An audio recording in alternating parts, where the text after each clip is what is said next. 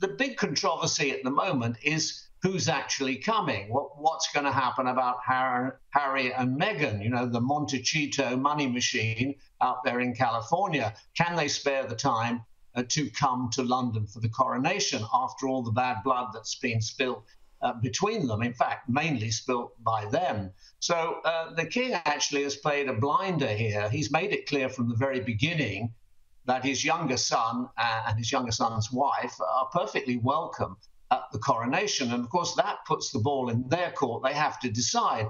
If they decide they don't come, it will make them look a little bit petty and mean-spirited. And of course, if they do come, it will leave them open to the charge of hypocrisy that they've said all these rather cruel and wounding things about various members of the royal family, and yet they still turn up at the great events. But you and I, Paul, know that there's never been a great family event without a drama or so. And in a way, what family wedding has never had a problem about seating and who's coming and whether bad Uncle What's-name is going to be invited or not? So the big issue that I have about Harry and Meghan and whether they go is they're going to get booed by a section of the crowd if they go up the steps of the Abbey. Is it possible that there's a side door, that there's a different way, or protocol states all guests, one entrance? Now, I would have said to you that the British public would never boo at an occasion like that. They would find that more effective and more deadly is silence. Silence can speak volumes. And I would have expected, if they wanted to express disapproval, they might get the silent treatment. Having said that, when they did turn up at St. Paul's Cathedral for the Thanksgiving service for the 70 years of Her Majesty the Queen, there was some sporadic booing from the crowd. So you don't know. But I think these problems, which you've identified so brilliantly, will be exercising the most expensive minds at Buckingham Palace, and indeed where to seat them. Where should they be seated? Should they be seated near the people they've insulted in books and in television programs, or not? But the king has been quite clever there again too, because traditionally at a coronation, all royal princes there present were obliged to kneel and swear an oath of loyalty and fealty to the new monarch. Now, the king has changed that, and that may have put, Prince Harry in a difficult position, having said so many bad things about his father and the crown, to have to do that. So the king has now decided it'll only be Prince William, the Prince of Wales, who has to do that during the ceremony. Maybe the way they'll get Harry and Meghan is you can call some of your mates at the BBC. Maybe they've got a couple of big cases where they're setting up the cameras. They can take them in that way a couple of days earlier, I jest. But I also want to ask here about, speaking about sort of spare royals and spare royals and spare royals' former partners. There is another royal book, and apparently part of the publicity tour will be some truth-telling about Harry and Meghan, and it will come via Sarah Ferguson. When do you reckon the last time Fergie saw Harry or has even met Meghan may be? I think her last appearance on the public scene was making a speech at the funeral of Lisa Marie Presley, with whom she had become quite close. Now, listen, in 1986, I did the first television interview together with Tony Carthew of ITN, of Prince Andrew and Sarah Ferguson, as she then was, on the day they got engaged. And I went to Buckingham Palace and interviewed them. And that interview was said to be the most revealing, most amusing, most incisive and insightful interview ever, royal interview done at that stage, because royal interviews were very, very rare at that time. And I went around the world with them on their earlier tours, and they were terribly, terribly, terribly good news. And I was very sad to see, after only 10 years, the marriage broke down in the terrible circumstances that it did. And I always had a sneaking affection for Sarah Ferguson. I thought she was good news, and when she came in, she was a breath of fresh air. And also I had the privilege of meeting her sister and her sister's children, her sister's husband. And they, of course, lived in Australia. They lived on certainly a sheep farm, I believe, or a sheep station or something like that. They certainly lived in the outback, and they came to London for that wedding at Westminster Abbey. And in fact, the children from Australia were among the page boys and bridesmaids. So she's written a new book. Well, I think the last one was called Budgie the Helicopter, wasn't it? I'm not quite sure.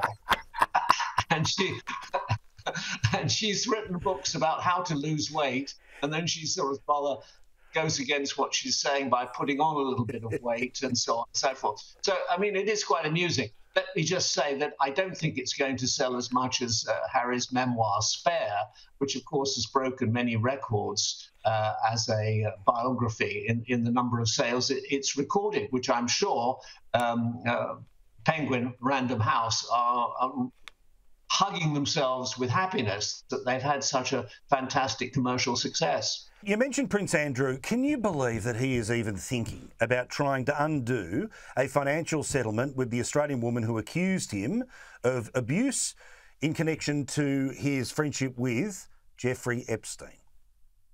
Well, Prince Andrew has got two chances of success in this, slim and none, as Muhammad Ali said in a completely different context on another occasion.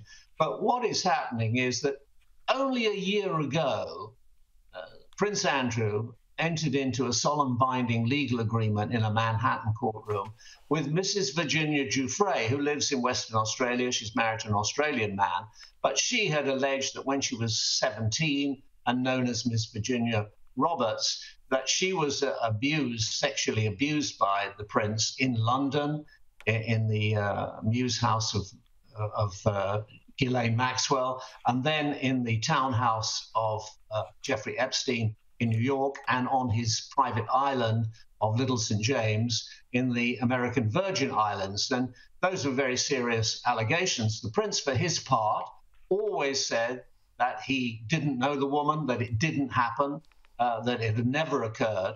And to be fair, let us say, Prince Andrew was never charged with anything, let alone convicted. This was a civil case, and civil cases are not solved by jail time. They're solved by the exchange of money known to the legal profession as damages, and the legal profession always takes a nice big chunk of that too, of course. Now, this sum of money was said to be £12 million or £7 million or £3 million, but certainly a lot of money. And the idea was that that was the end of the case. Now, Prince Andrew now wants to revisit that agreement. He said that that deal was made in order to take the focus, not to take the focus away from the Queen's Diamond Jubilee during the summer. So he made that deal. But now he's encouraged to go back and ask the judge to rescind that, because he feels that he can prove now that these allegations against him, which he never admitted. He said he'd never met the lady. I think that was the phrase he used. Was a case of mistaken identity and false memory. And he's encouraged in that by a very famous American lawyer called Alan Dershowitz. Now, Alan Dershowitz, is a professor of law at Harvard University, and he's a celebrity lawyer. He helped to defend O.J. Simpson. He defended Jeffrey Epstein, who we've talked about. And at one stage, Mrs. Giuffre was alleging that Alan Dershowitz, had also sexually abused her. But then she withdrew those allegations and said, no, she'd remembered it incorrectly. So I imagine, and I don't know, that encouraged by this, Prince Andrew wants to say, well, if she's got it wrong about Alan Dershowitz, she's got it wrong about me. Because he wants some way back to royal life, to public life. At the moment, he's banished to outer darkness. He has no role. But I've felt very strongly, he's now 62, that, he should enjoy his growing family. One of his daughters is having a second baby. He should enjoy that. He should spend plenty of time on the golf course, and he should forget about it, because, as I say, his chances of actually overturning this agreement are slim. Yeah, absolutely. That horse well and truly bolted. Michael, thank you so much for your insight, your conversation and your enthusiasm, let alone your knowledge. You're a good bloke and we like talking to you. Thank you. It's a great pleasure, Paul.